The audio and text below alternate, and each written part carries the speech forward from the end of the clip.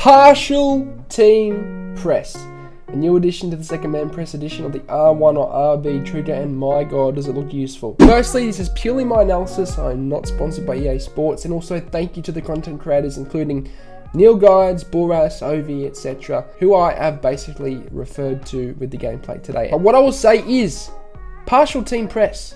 It looks very, very useful. What it does is it actually allows two of the closest players to the ball that is not controlled by yourself. So the two players that are closest to the ball carrier, apart from your manually controlled player, will mark the two closest attackers making runs. Now, I actually like this concept, and I'll tell you why. Second man press, what was the purpose of it?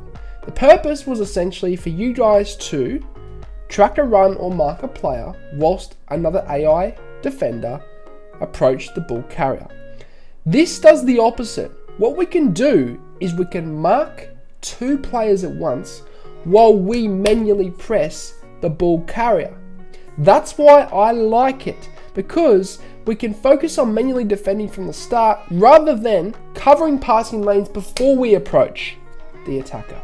Okay, so in terms of actually pressing the opponent, I like this concept. And to perform it, you just need to hold in R1 and then press it again. So you're pressing down twice on R1 or RB if you're on net spots. And the players, as I said, two closest to the manually controlled defender will manually mark the closest attackers to the ball carrier, and then that will allow you to approach the ball carrier. And he won't have anywhere to go because you're pressuring him, approaching him, attempting to make a tackle whilst two defenders are covering the passing lanes. I like the concept from EA this year, and definitely something that I will be using, and there'll be more in-depth guides on how to use this for you guys as the game releases and I get my hands on the gameplay.